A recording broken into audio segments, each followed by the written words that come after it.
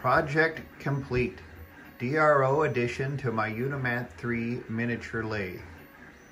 The project starts with a 300mm left-hand caliper.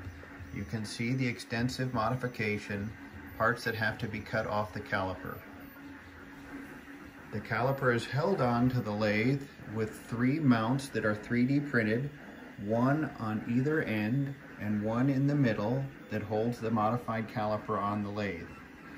The reason for the left-hand caliper is so that the digital readout is to the right and not in the path of the cutting tool to be hit by chips.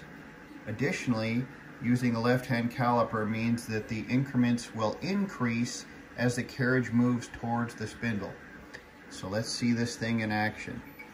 Turn the caliper, now DRO on, zero it out. Let's turn the lathe on.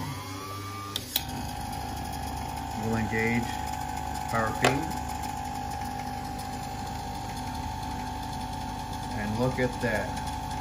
We have digital readout in the X-axis.